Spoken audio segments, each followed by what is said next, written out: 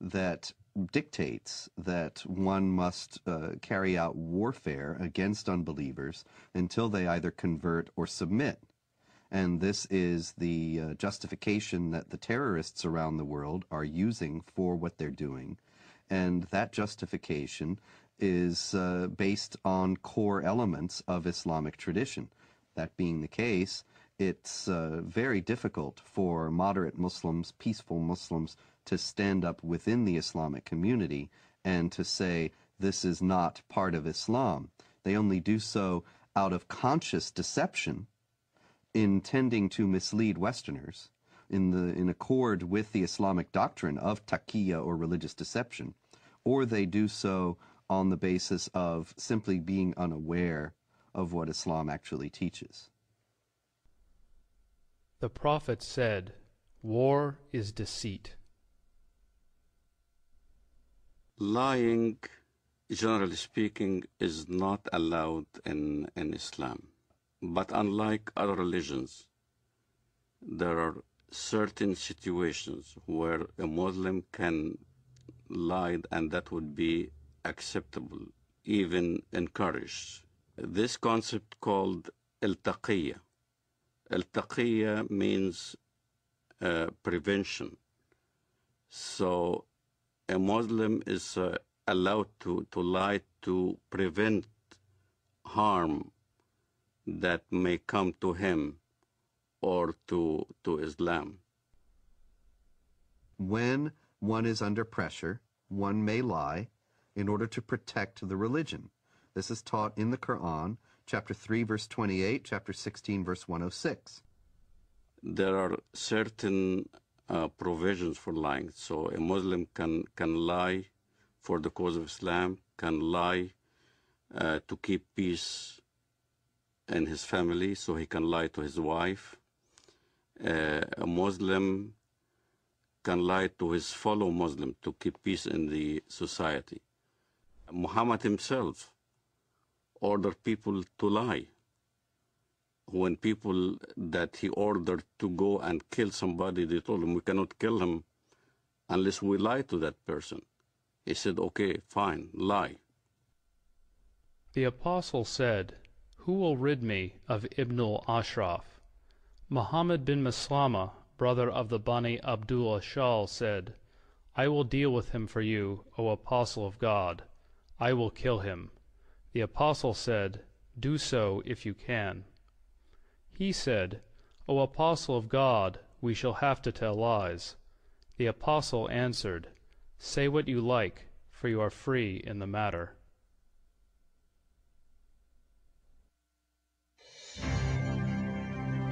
America is a land of diversity and service. I'm an African American.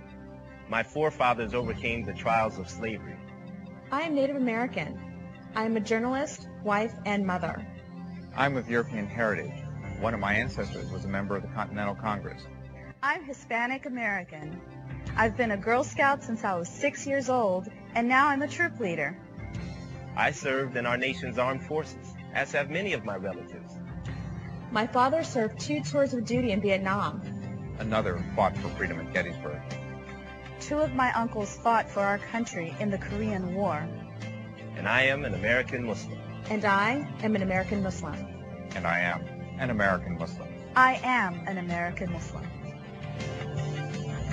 Muslims are part of the fabric of this great country and are working to build a better America. The spokesmen for Islam in the Western world know how to play the game. They know how to present their cause in the way that is not only regarded as acceptable by the societal mainstream, but also reasonable and even, one might say, just. They will appeal to democratic institutions and their human rights in the full knowledge that, given the power to do so, they would abolish those institutions and deny those rights to others.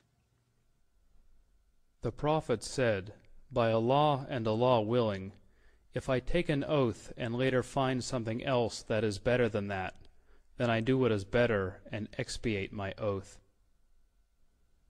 when I used to be working as a translator at the Loop College in Chicago, the fundraising for jihad movements, for the PLO at that time, we would do the translation for the announcements or the flyers that we hand out or we put on the walls of the college. And I remember the Arabic would be basically the facts. Bring your friends. We were intending to raise funds to support our jihad brothers in Lebanon, whether they're fighting in southern Lebanon against Israel or whatever. And then comes the English part. In the English part, it'd be the standard. We will be conducting a Middle Eastern cultural party. You're welcome. We will be serving lamb and baklava. So the West doesn't understand, as when we get together as a group, our conversations are different. As soon as a Westerner would come into the scene, then the whole conversation changes. It becomes palatable to a Western mind. When I used to go to work, let's say, during the Gulf War, I used to go to work at an American company. And everybody would be hovering around a TV set as soon as there's a Scud missile hitting Riyadh or something like that. And everybody will be distraught, unhappy if a Scud lands in the American camp. And I will be standing there right amongst the American employees. Oh, that's too bad, you know. Oh, that's too bad. I'm sorry that, you know, we had loss of life.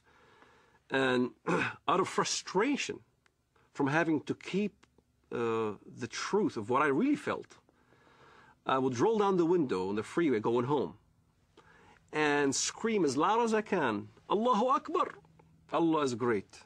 Allahu Akbar, because this is the chantation you do when the enemy is killed, when you win. So if it was a victorious day for the Iraqis, when they land a Scud missile, it will be Allahu Akbar on the freeway. I know nobody could hear me now. And when I went to my apartment home, the rest of the apartment complex were also Arabs from the Middle East. We'd get together in my apartment, watch the Gulf War, and we'd be praising Allah every time there was some incident where Americans got killed. But it wasn't the same face that we put on when we were in an American environment. In an American environment, you played different scenario. You acted as you are on their side.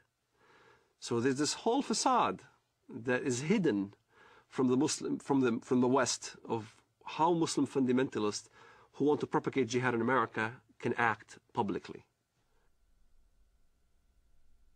Is what we are witnessing today a clash of civilizations? We ask that of noted Palestinian scholar and professor of English and comparative literature at Columbia University, Dr. Edward Said. No, I don't think so. And I think the whole thesis is a bit of a false one, because in the first place, civilizations are not, you know, little packages that are kind of completely detached from each other. They're all connected in one way or another. And, you know, so-called Western civilization has many elements of Islamic and Confucian and Latin American and Russian, all the things that... The basis of and prophet of this new version of Islam as a religion of peace and tolerance was Edward Said, who established in all universities and in academia this Islamic vision of peace. On this basis, the whole history of dhimmitude and jihad disappeared. Edward Said, who in his book Orientalism posited that criticism of the Islamic world on the part of Westerners was racist and imperialist. It is spread in order to make political points, to accustom Westerners to the idea that Muslims are here to stay in the United States and that they must not be questioned in terms of their loyalty to the secular framework of Western society, of the United States and of Europe as well.